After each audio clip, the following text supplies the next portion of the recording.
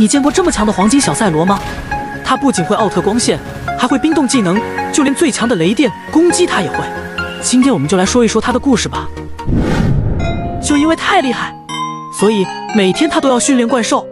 所有怪兽全部听令，全部原地游泳。遵命，小赛罗大人。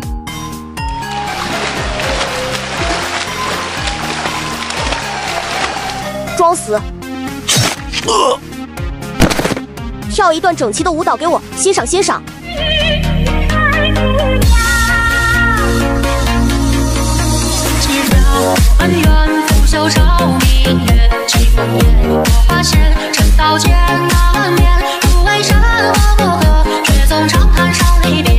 其实大家不知道的是，黄金小赛罗他只想当一只普普通通的小奥特曼，于是他就把自己的力量分为了3份，而他自己却变成了蛋仔小赛罗。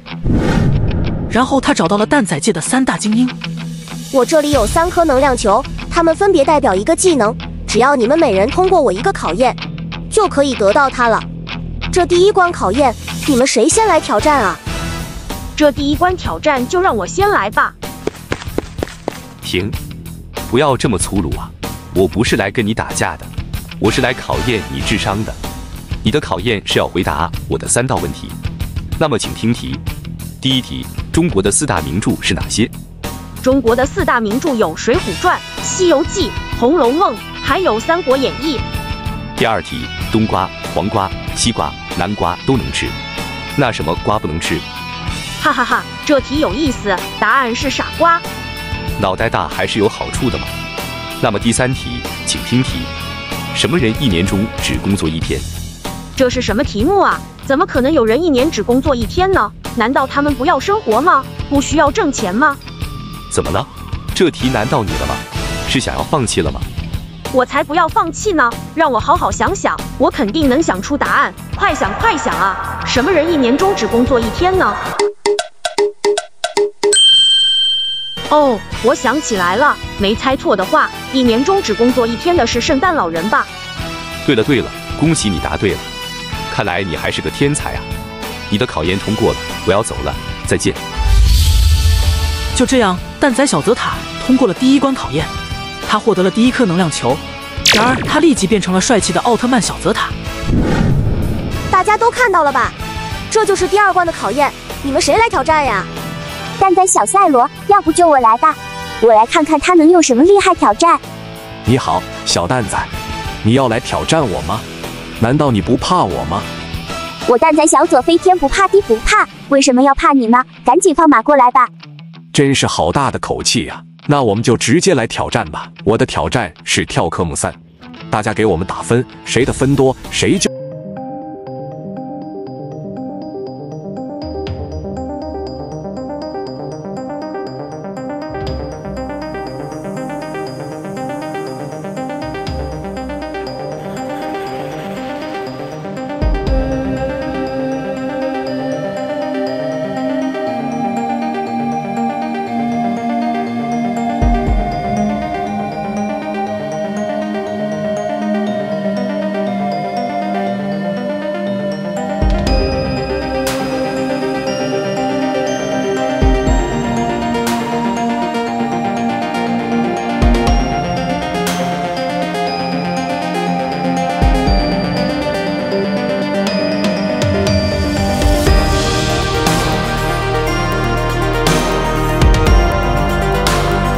打败贝利亚，蛋仔小迪迦，你可以吗？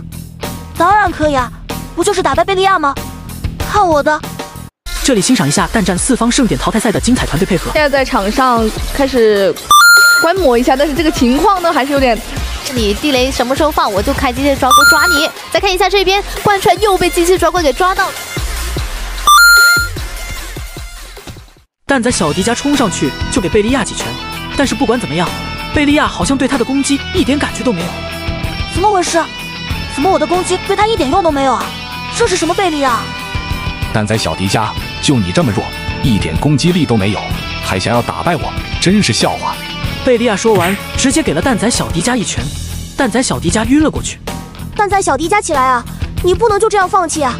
对呀对呀，赶紧起来，我们大家都给你加油！蛋仔小迪迦在大家的鼓励下，他站了起来。他在往贝利亚的方向走去，慢慢的加快速度，1下、2下、3下，就这样把贝利亚打败了。然而，蛋仔小迪迦得到了第3颗能量球，也变成了那个厉害的黄金小迪迦了。最后，他们3个都变成了最厉害的小奥特曼，而小赛罗却变成了那个最普通的蛋仔小赛罗了。但他仍然很开心，